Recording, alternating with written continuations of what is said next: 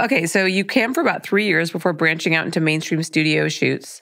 What was that like? It was exciting. It was something that I had always planned on and something that I'd always wanted to do. Mm-hmm. I was very intentional in that way, where I was kind of like, this is a door that I think I want to open, but I really needed to be sure that it was the door for me first.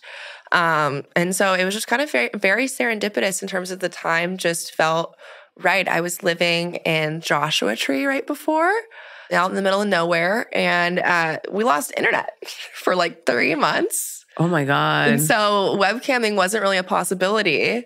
And I was kind of like, well, I think it's time for me to start doing porn. Yeah. And I was dating a guy at the time who didn't really want me to stop doing solo work. He really wanted me to stay a solo act. But that relationship also just wasn't working for me anymore. So I just said, all right, bye Joshua Tree. Hello, LA. Mm-hmm. Dick me down, baby. And it was a blessing. So tell me about your first studio scene and like how that got set up.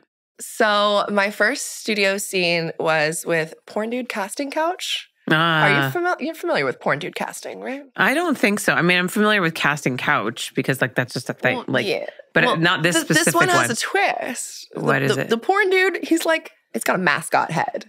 Wait, what? A mascot head. A mascot head? A mascot head. Like the guys that dance at baseball games? Yeah. Okay. Yeah. What was it? It's just a guy. I know, but like, what's the head? Porn dude. He's a dude. It's a head. It's like a dude. So he wears like a mascot head. You know what I mean? So you're like fucking a guy who's got a giant hat on. How does that stay on? How does he must get so hot. This was a full circle moment for me because I was the high school mascot. So I was so excited, actually, in terms of, I think that like the first time I had seen a porn dude scene, I'm not gonna lie, like no shade, I was like, so that's kind of embarrassing. You know what I mean? And then I was kind of like, after I really like thought about it, because I was offered the opportunity, and I go, you know what? No, that's so fucking cool. And I was especially with just like where I come from and just knowing I was in the mascot suit, you know, like it's so sweaty and it's so gross, and it's just like. Did you have this moment where you're like, this is a sign from God that I'm in the right place? Kind of, sort of, yeah. Yeah. And it was the mascot suit. Oh my God.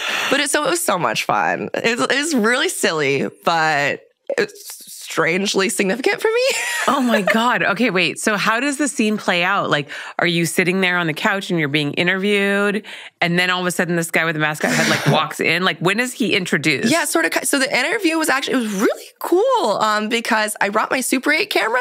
Oh. And so I shot some Super 8 during the scene, and they incorporated my Super 8 into. How awesome. Yeah. And I wrote a rap song my first month camming, which is just really silly and ridiculous, but like, I'm not gonna lie, it's pretty awesome if you do ask me. So I did my rap song, and are you gonna recount it for us now? Oh no, it's not that epic, Holly. It's not that good. No, you need the accompanying music. Oh, someday maybe I'll give you a whole production moment. But just go watch the Porn Dude scene. You'll see me do it there. You know? My God, amazing. But the Super 8 film was really, really fun to just have like my love of my hobby, and then just like significant, you know.